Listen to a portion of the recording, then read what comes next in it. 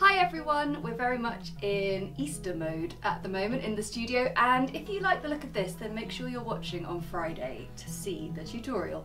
Anyway, thanks so much for the amazing response to our France watercolour retreat in October. We've only got 3 spaces left, so if you would love to come and join me there then head to the episode notes below for the link and all the information.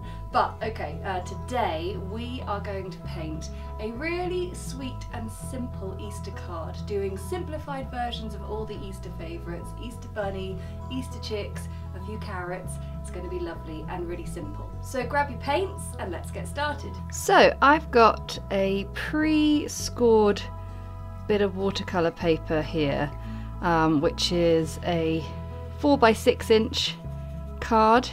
So 4 inches plus 4 equals 8, 6 down there, make a nice card shape. Watercolour paper is really brilliant for cards. You don't need anything else. You can just paint straight onto it, which is great. And I just drew a pencil circle to create myself a nice wreath. And what I'm going to do with my cadmium yellow is I'm going to paint some yellow blobs around the edge, and essentially I am going to turn these yellow blobs into Easter chicks. And what I really love about this tutorial is just how much character you can get from literally a yellow bean shape, isn't it really? I'm just painting honestly, like there's no real plan here as such, other than I just want to get like a nice fairly even distribution of them. But honestly, we can turn anything into any blob shape into a chick. And whilst we let those dry, I'm going to wake up some cadmium orange. I told you this would be simple, didn't I? And all I want to do is use this size 4 brush, using the tip, and then like that, just not even popping one in each gap, because we can pop in some other things as well, but just using the pressure to make a thicker line down to a thinner line gives us some lovely carrots.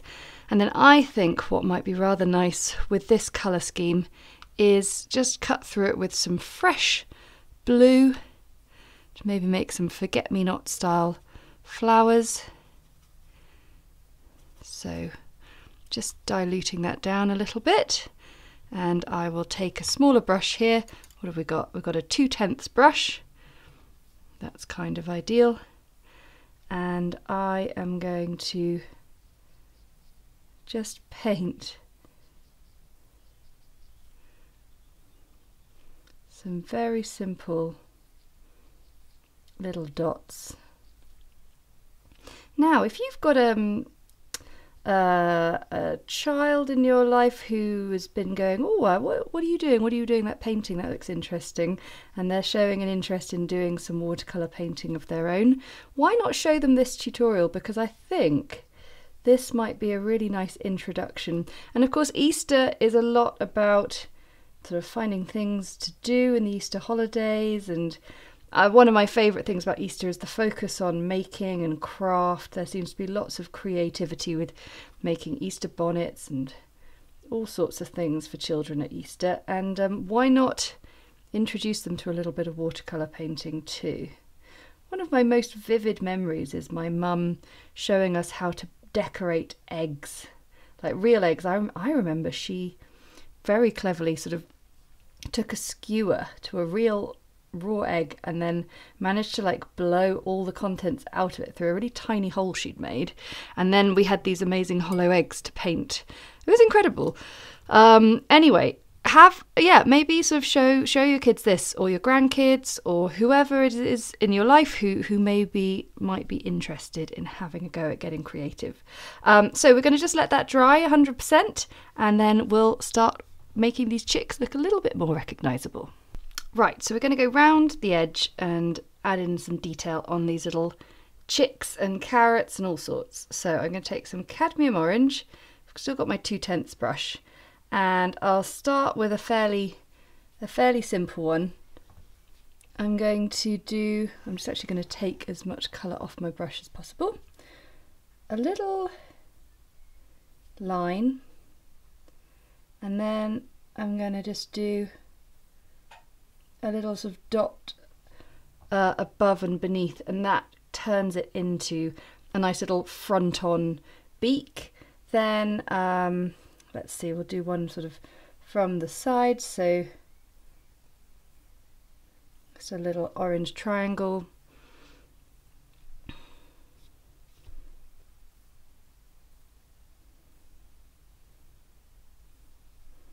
And yeah, we're just sort of going to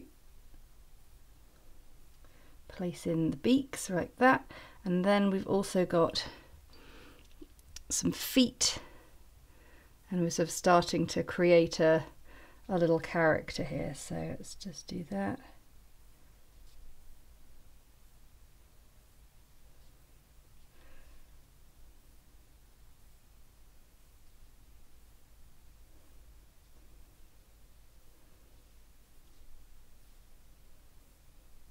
This one just sort of sat on its feet.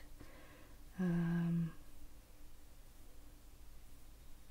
then have a bit of fun, maybe just have one leg just sticking out the side. And then actually going to take some cadmium yellow, and then what it means is I could add, if I felt like I wanted to, just a few little wing. Doesn't need to be for all, maybe a sort of like hooray, yay, wings.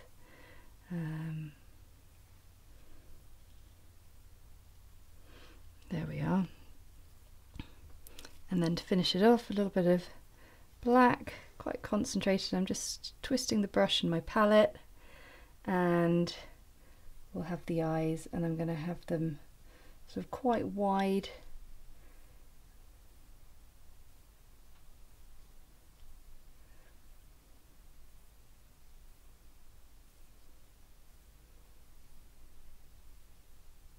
Maybe you might just need one. So that's how we create the chicks.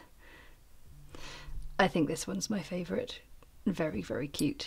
Right, now we've got some burnt sienna, and I'm just going to put some stripes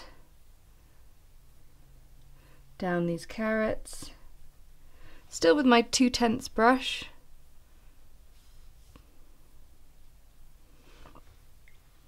And now I'm going to get some sap green and just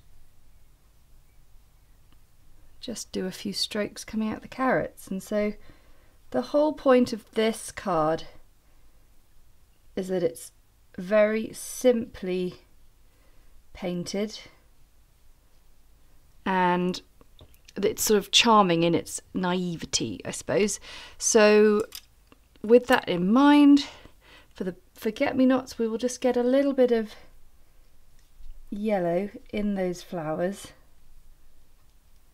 and then we'll add some stems, and then we're going to put a bunny in the middle. For the stems of the forget-me-nots, I'm going to add a little bit of yellow to my sap green, just to lift it a bit and make it like a slightly different colour to the carrot stalks. Also, what I will say is I have green gold in my palette here. I know not everybody has that colour. It's very, very similar to mixing sap green and cadmium yellow together. There you go. See, it's almost identical, isn't it? So yeah, if you don't have green gold, just mix a yellow and a green tone together, and you will soon get something really nice and light and vibrant. Often when doing stems, I'd use a rigger brush like this with a nice long slender bristle, but because there isn't a huge amount of length required, I'm just going to use my 4/10 brush. All of the brushes I use are available in my Etsy shop, and what is particularly cool is if I have any here. Oh, no I don't. Oh, there we go. Look at this. I've got De Winton Paper Co brushes with Pro Art because I am a brand ambassador. But yeah, so you can get your De Winton Paper Co brushes only from me in my Etsy shop or my website shop. Anyway, here we go. So, some lovely forget-me-nots. And what is useful about these forget-me-nots is we can paint them along the line of the circular wreath to just help give us a bit more of a cohesion of the circular wreath. So now we've got our outer wreath done, we're going to draw a bunny in the middle, and it's going to be really simple. So I'm just sort of roughly eyeing up the middle, and I am going to draw sort of an egg shape, I suppose.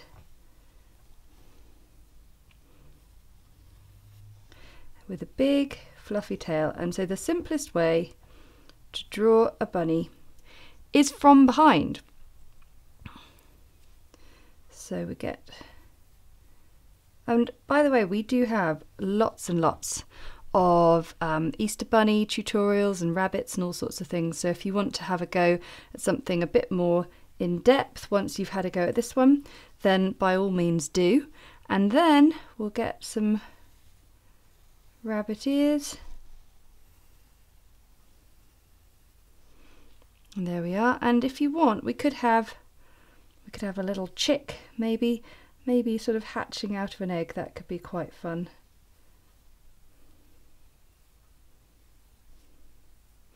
And maybe let's have some forget-me-nots. So we'll have our little chick. Oh, lovely. Okay, so the good thing to do once you've drawn your pencil in is to give it a light rubbing out. It just makes your life a lot easier afterwards when you're trying to get rid of any pencil that you've painted over the top of. And I've just changed my water up because it was rather green. I think we'll get some yellow ochre .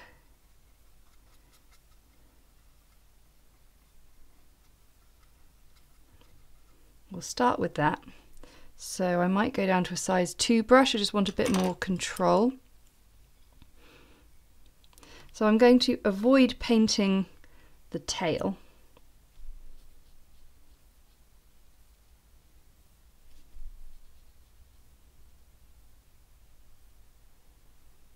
So to go just underneath it.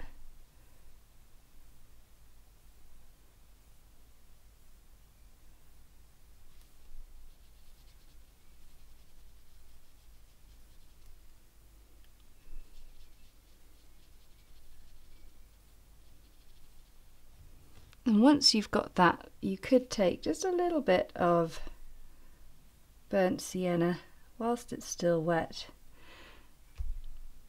and just pop a tiny bit on the sides, and you'll get a nice, just gently rounded shape. I don't want to make it too fancy, though. The whole point of this is it's a really simple, basic tutorial. Now, this is going to bear no resemblance on reality, but I'm going to paint the egg in a very dilute cobalt turquoise.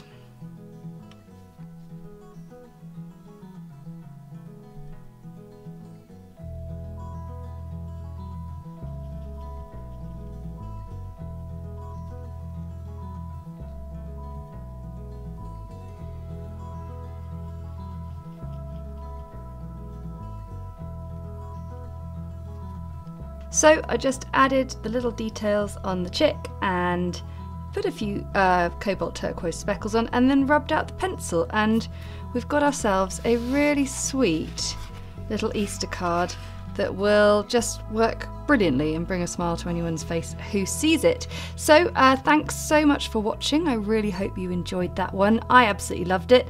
And yeah, keep watching through the next few weeks for plenty more Easter content.